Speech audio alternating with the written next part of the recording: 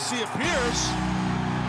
Katsuyori Shibata, there he is, the man that will challenge Eddie Kingston this Sunday. Shibata's Pure Championship is not on the line, but both of Kingston's are the New Japan Strong Openweight Champions, the Ring of Honor World Championship. Katsuyori Shibata has an opportunity to establish, basically a modern Triple Crown with a victory over Kingston at Wrestle Dream this Sunday.